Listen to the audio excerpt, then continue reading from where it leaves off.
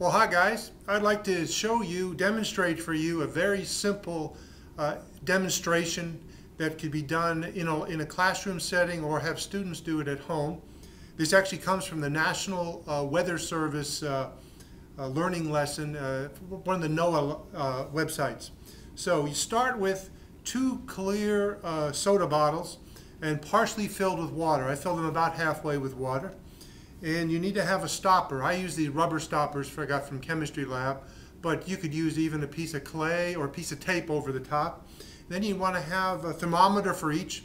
Ideally, you could use just a plain glass thermometer, sit in there.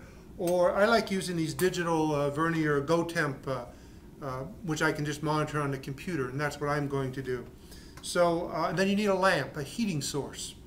And the idea is that one of them, we're just going to put the stopper on it, and we'll stick the temperature in here, the probe in there, and now it will record the temperature of the gas in there.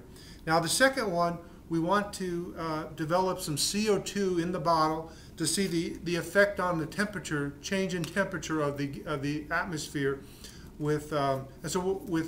as it's heated. So what we're going to use is these Alka-Seltzer tablets. I bought the cheap ones from Walmart, but they should work fine.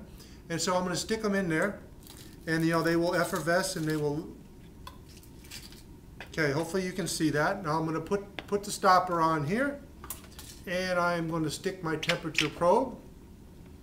Okay, tight, and now I'm going to turn the lamp on, and I am going to observe the temperature for an hour. I'll just come back in an hour.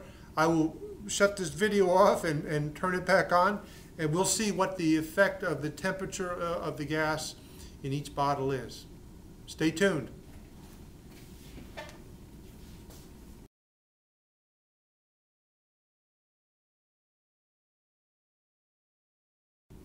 Well, welcome back. It's been almost an hour. This this demonstration is about over. You didn't need to wait an hour, but my temperature change for the approximately 40 centimeters that I had from this light bulb to these bottles was 9 degrees Celsius, warmer in the bottle with the CO2. Obviously, that is the carbon dioxide is having an effect. Variables in this obviously would be the wattage of your light bulb and how close you are to it. But I think the point is very easy to demonstrate with very simple equipment. Students could do at home, but I think it'd be very effective to do at the beginning of a class or a lab, and then at the end of the class, even a short class. And this is stuff that's readily available. I bought the Alka-Seltzer from Walmart.